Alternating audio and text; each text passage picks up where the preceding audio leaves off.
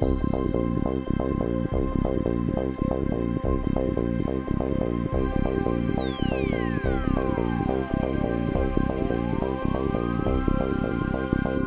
go immediately from the lat pull down to a med ball slam, which is very similar to a pullover motion. It's kind of an explosive pullover. The athlete will hold the ball above their head, and they'll using their core as well as their upper body. They're slamming the ball to the ground as hard as they can, but they'll get a good extended follow through. And when you get that shoulder extension, you're working muscles of the core, you're working your lats, you're working your triceps.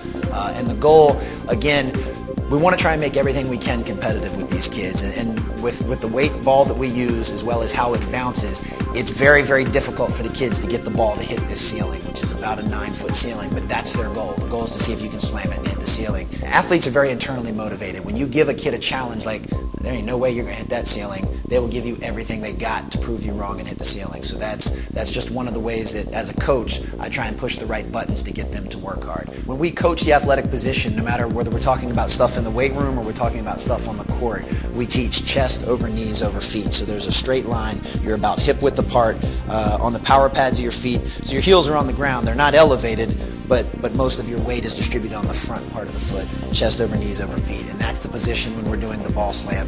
Athlete will start at its highest point, slam the ball, shoulders extended, head down, using the core, chest over knees over feet. In the finishing position, you're actually a little more forward than you would be in our athletic stance. But they'll do about 10 reps on that, yeah. And they'll reach exhaustion almost before that.